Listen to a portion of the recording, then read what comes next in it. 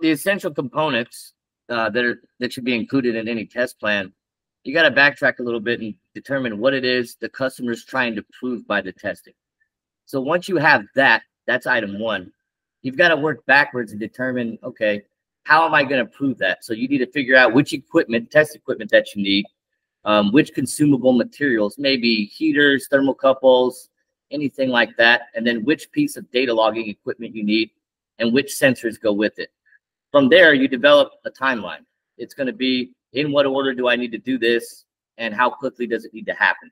That's also based on customer need. And once you have that, the only pertinent things that go in further than that is just which data, what order it needs to be in, and when you need to deliver it by. From there, that gives you your outline and template to conduct testing, collect data, and polish a finalized report.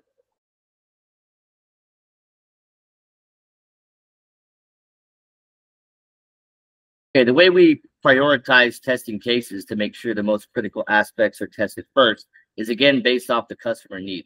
Do they need these containers to ship immediately, or do they need to prove out that they can contain some type of thermal event?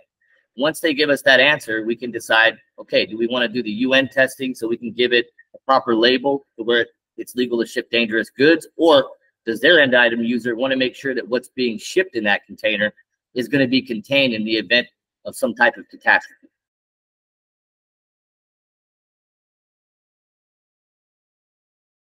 The best practices to document a test plan to make sure that all objectives are met is one, developing proper test plan as we discussed earlier. And then you just have to organize the data based on each test in order. So when you go back to finalize the report, everything's got its own specific folder. For example, I'll often take the test plan and already make a final report template. And from there, I'll go in and put folders for each type of test. So when that test is complete, that data will go into what I call its data packet. And it's already got a folder somewhere saved on the computer where you stop.